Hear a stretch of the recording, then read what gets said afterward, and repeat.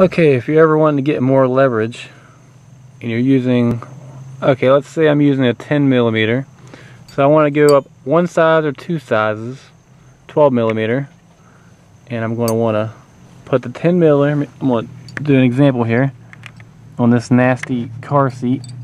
I want to put the 10mm on what I'm working with, and then it's going to slide. If I get the camera down here, this is going to slide in like that, and I want to get to pull it. I'm going to get more leverage, and it's going to give you more torque to turn it. It's going to want to keep, it's going to go in like this, and then give it more torque. That's how you can get more torque. Look at that, how nasty that car seat is. See that crayon? We're gonna get some money today. Just get that on there. Get that leverage. Yeah. That's how you do that.